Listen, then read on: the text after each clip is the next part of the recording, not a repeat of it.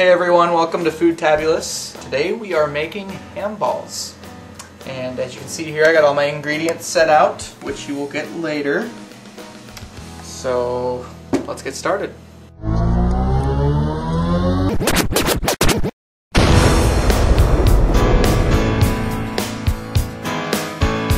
First, we're going to slightly beat eggs in a large bowl.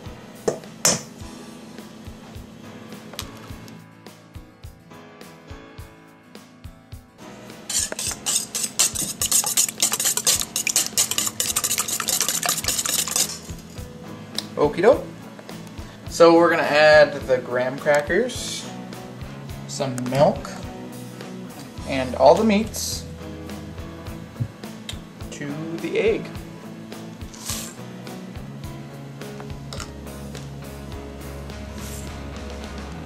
Now we're going to add the ground ham. And order really doesn't matter on this, so as long as you got everything in the bowl. It smells good. Everything smells good. Cooking smells good. This is ground sausage.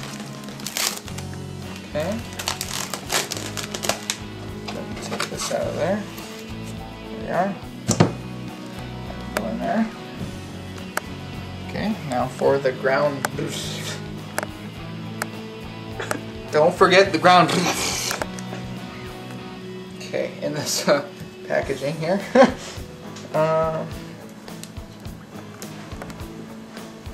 So, some ground beef here. Don't cut yourself. Nice way to open it. Thanks. Check this out. Check this out. Ready?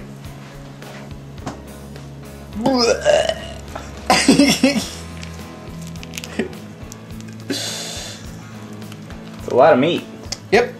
They're ham balls made of meat. So now we will add milk. See? Milk. The struggle. Ow! Okay. Alright.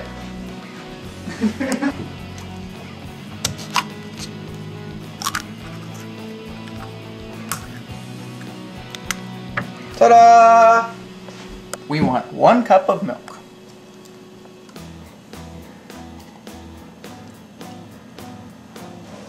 Okay.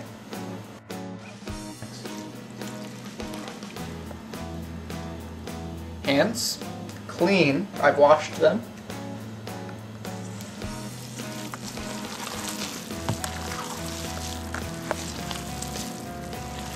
You want to mix for a good 5 minutes.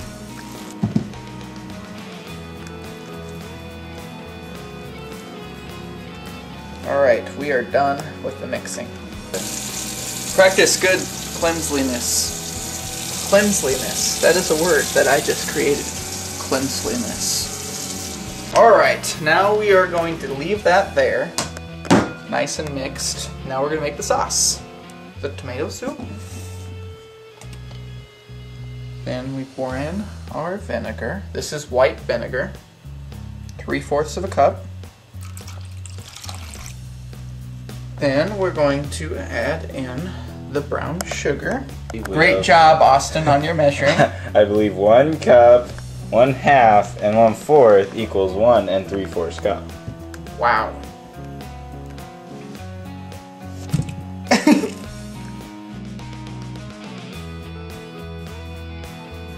Now I'm adding 2 teaspoons of dry mustard.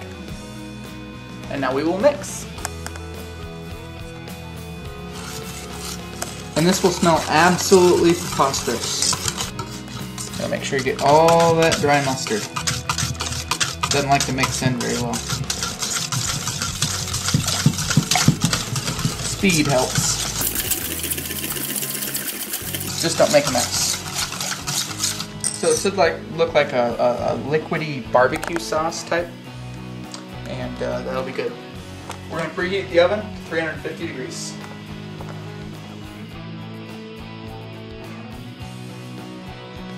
Okay, we're going to take the sauce and put it in here. Set the timer for 15 minutes. So now we're going to pour some of the simmered sauce on the bottom of the pan. Okay, so now we have it at the bottom, and we're going to start the scoopage. So we'll get this into a nice thick ball. See how I didn't really pay attention to the size of the scoop, just kind of want it to be a nice ball. So with the size of my scoop, you should be able to get 5. Start to get the groove of this after a while.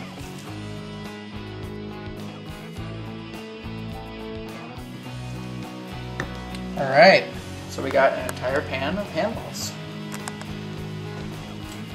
Now, once you've done that, you're going to take the handy dandy sauce and pour over the top.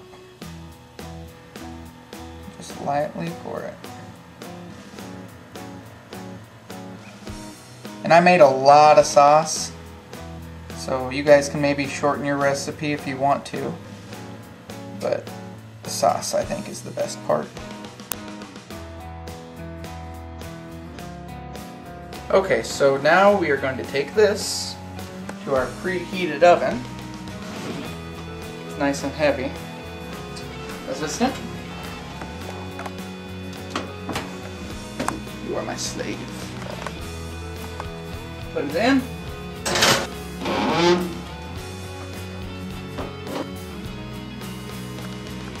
Bazam. And now we are going to let it cook for an hour.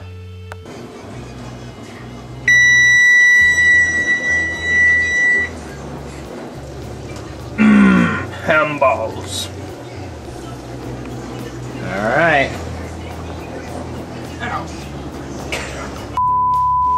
Don't touch the sides of the ovens.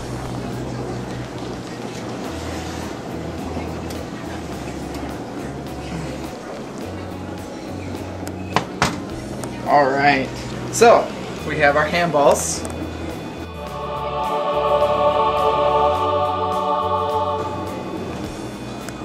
Ta-da! Yeah, the mind of Janice. What's up with that? Just a relaxed person eating dinner at his house. How's it taste, Steven? Foodtabulous. How about you, Mom?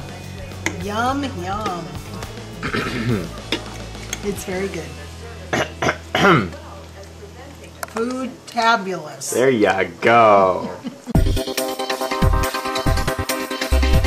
Did you know about ham? Naturally, lean ham comes from the hind legs of the hog. That's right here. The curing process gives ham its unique briny flavor. The term fresh ham comes from the meaning of ham not being cured. The old myth goes ham from the left leg is more flavorable than ham from the right leg. What's the story behind this fable? Hogs use their right legs to scratch themselves, enabling the right leg to get more exercise. Therefore, the left leg will be more tender. Chicago artist Dwight Kolb made a statue of Madonna out of 180 pounds of ham. Is that guy nuts?